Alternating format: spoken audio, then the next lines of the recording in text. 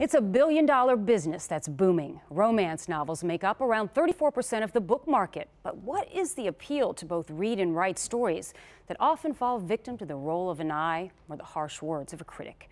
I went to the authors who say, for most, it's a love affair that started when they picked up their first romantic read. Author Barbara Devlin is part of a panel at the National Romance Writers of America conference. The topic? Characters with disabilities. As a former police officer, Barbara suffered a life-altering injury, followed by a lifelong disability. The lowest point was not being able to walk.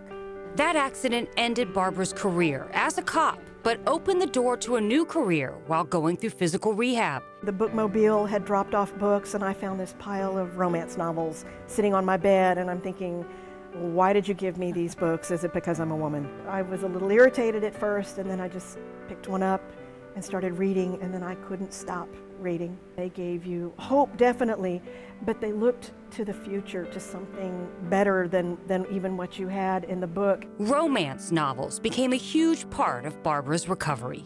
I read a lot of books and thought, I could do this, and maybe somebody would read something of mine, and maybe I would give them hope.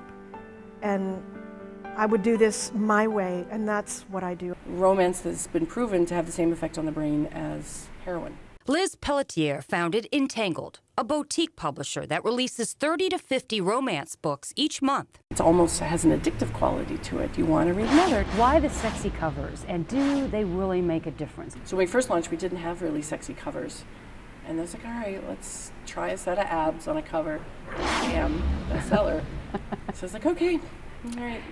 So it the market has sells. spoken. When times are really hard, you can turn to a romance novel and feel hope. Former trial attorney, now best-selling author Alyssa Day, says the market is also driven by what's going on in our country. During divisive times, she says, sales go up because in a romance novel, You know the good guys are going to win. You know the happy and ever after is going to be there. and now that Barbara Devlin has found her happily ever after, she makes it a point to help other aspiring writers find theirs.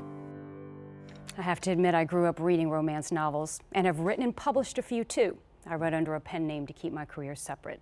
If you are a romance reader who wants to become a romance writer, head over to my Facebook page. I'll connect you to a national organization that will help you get started with workshops and other helpful advice. Just look for Fox 13's Linda Hurtado and like the page.